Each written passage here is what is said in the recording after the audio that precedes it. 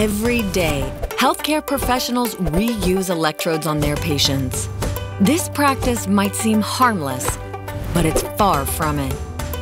Every time an electrode is removed from a patient, it's picking up dead skin cells, contaminants, and bacteria. Despite repeatedly touching patients' skin, it's one of the few things not sanitized in healthcare settings. Unfortunately, these places can be breeding grounds for the kinds of bacteria that cause dangerous infections like staph and MRSA.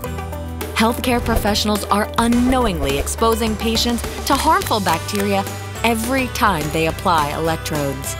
A single pack of E-stim electrodes are used on average 8 to 10 different times before being discarded.